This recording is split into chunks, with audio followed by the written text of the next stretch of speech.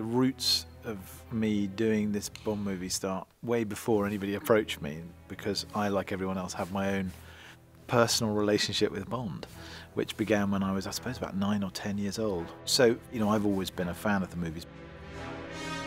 I was genuinely blown away by Casino Royale, and I thought, A, Martin Campbell did a brilliant job, but also because of Daniel. I felt like he was a real man in a real situation again, and it reminded me of the way I felt when I watched the Sean Connery movies. So for me, it was not actually that difficult a decision. It struck me that it is still possible to make a big, fabulous, glamorous, escapist movie, and yet at the same time to say something about the world that we're living in. So I thought that it would be a wonderful thing to do. And action.